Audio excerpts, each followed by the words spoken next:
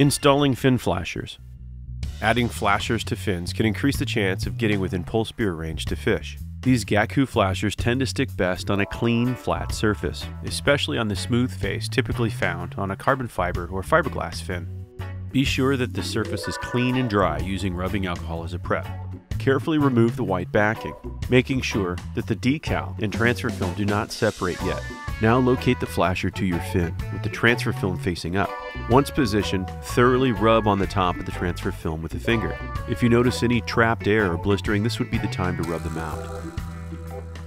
Now remove the transfer film, peeling it straight back, keeping the transfer film parallel to the fin. Peel the transfer film back slowly, at the same time applying a downward pressure with your finger, keeping the flasher fixed to the fin while the transfer film is removed.